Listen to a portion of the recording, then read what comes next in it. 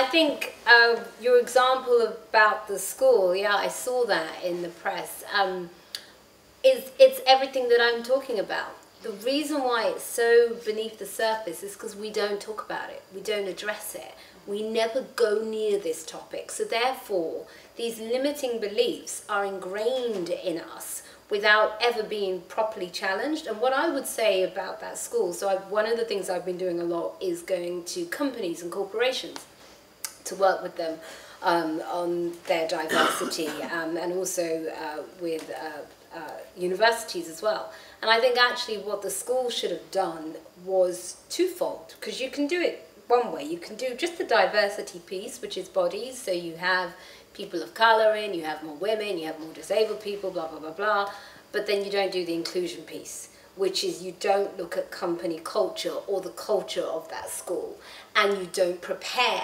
people that are there already for change.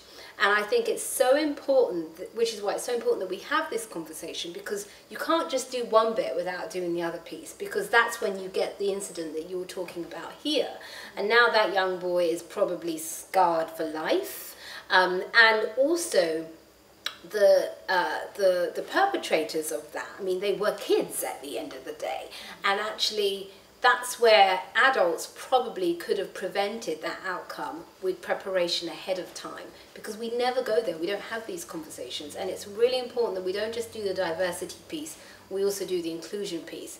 Now, this is your second point about feeling the minority, the majority of the time in your life, and not actually wanting to bring that into your social circle. I would challenge that and say, I don't know if you have children, I don't know what your situation is, but I'm sure you have young people in your life that you care about.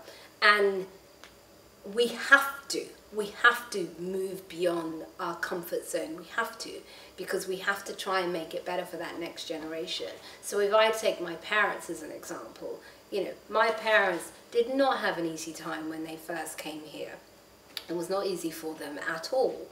But actually that sacrifice, that pushing through it, that putting themselves in situations that were uncomfortable for them, meant that there were opportunities that were available to me, for me, that weren't available for them. And so I think the only way things change long term is by getting uncomfortable. And it does mean it has to happen from both sides. But it also does mean a level of authenticity. So often what happens is, if you are the minority, you suppress who you are, and you only bring part of yourself to work, or you only bring part of yourself to a situation where you are that minority. And it's not easy, but I would challenge that you bring all of yourself to be able to be an agent of change. So I totally get where you're coming from, but I would challenge you on that, so that we can move forward. Yeah, I mean, I do that anyway. Yes. But I just feel like I am spending maybe 70% of my time with uncomfortability anyway. Yes. So I'd like to keep the 30%. Yeah, okay, fair enough.